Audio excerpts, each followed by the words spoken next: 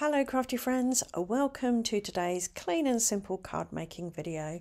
Today I'm going to use these dies. I've got some leafy branchy dies, some whimsical circle dies, a fishtail stitched banner die and a So Grateful sentiment die, and we're also going to talk about 4 ways to stick down your fiddly die cuts.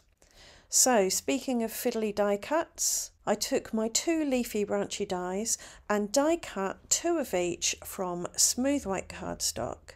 I taped down my dies to stop them slipping around and then ran them through my Gemini mini die cutting machine. Once those were die cut, I put them on my photopolymer grip mat to hold them still. I also put them back in the card that I die cut them from on my grip mat, again to hold them still while I inked them up. You could ink the paper before you die cut it, but often I like to ink the paper after I've die cut it because you get a bit of a different effect. The die cut catches the ink in different ways and intensifies it in different areas. So I started with bundled sage, distress oxide and a finger dauber and added some ink in a variegated way on 2 of my die cuts. Then I brought in some lucky clover and added a little bit here and there, again to bring in some variation to make the die cuts have a natural feel.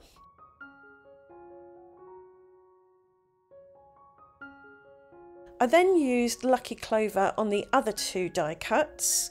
I put down quite a generous application and then I used evergreen bough distress oxide to add another bit of variation onto the lucky clover die cuts.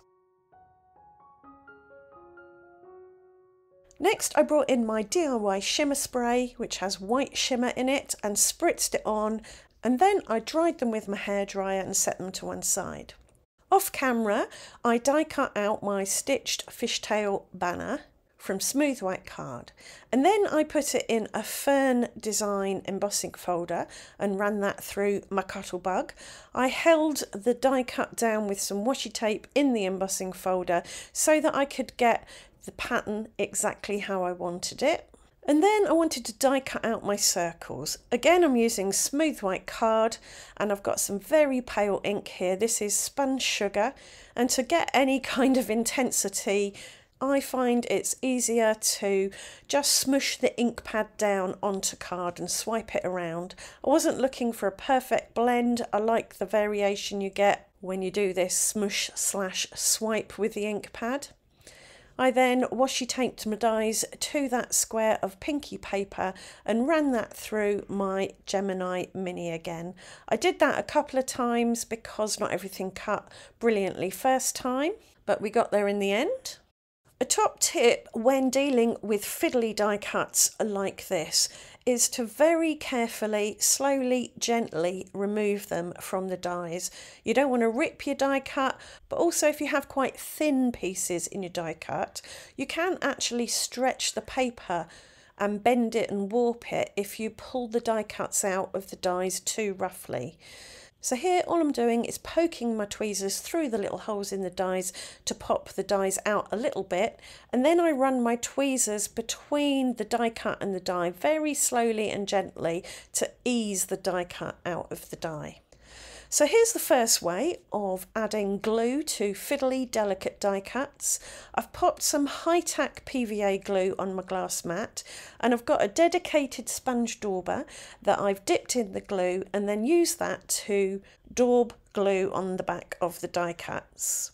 I used to wash out my sponge dauber every time I used it, but once I didn't, and then I discovered that I didn't need to because it works just as well all gummy with glue as it does not gummy with glue.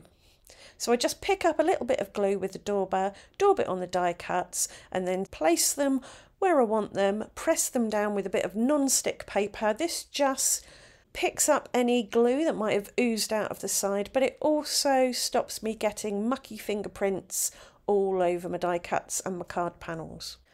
So for this card, I put my FIDDLY circle die cuts over to the right hand side towards the top and then cut off the overhang, and waste not want not, I decided to stick the leftover bits in the bottom left hand, so I've got a diagonal design happening. To stick my banner down, I used some thin craft foam and I just cut it out with my scissors. I wasn't being particularly accurate because this isn't a FIDDLY die cut. So what methods do you use for sticking down FIDDLY die cuts? Do let us know in the comments so that we can all pick up as many ideas as possible.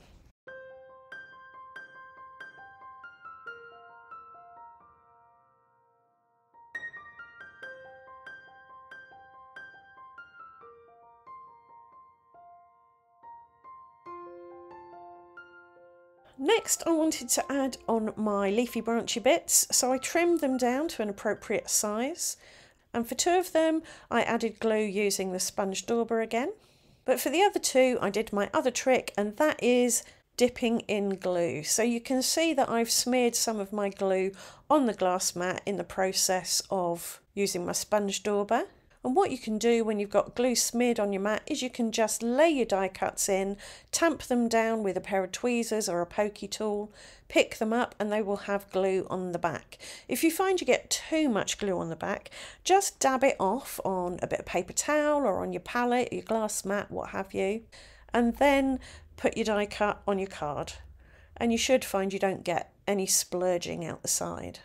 And so that's how I added my darker green leafy bits, by dipping them in glue.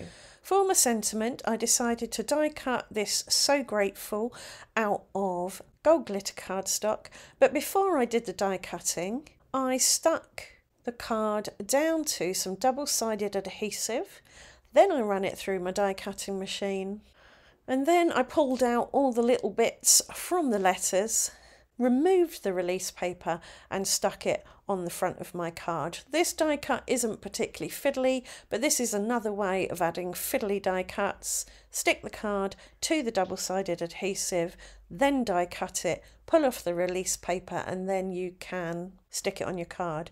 Something to note though is that with the nature of die cutting, you often get fiddly die cuts that aren't flat on the back side. The process kind of bevels them or domes them, and so if you've got a very fiddly die cut with very thin bits, even if you die cut with double-sided adhesive already on the card, sometimes those fiddly bits won't actually have much contact with the card because they're almost arched or bowed.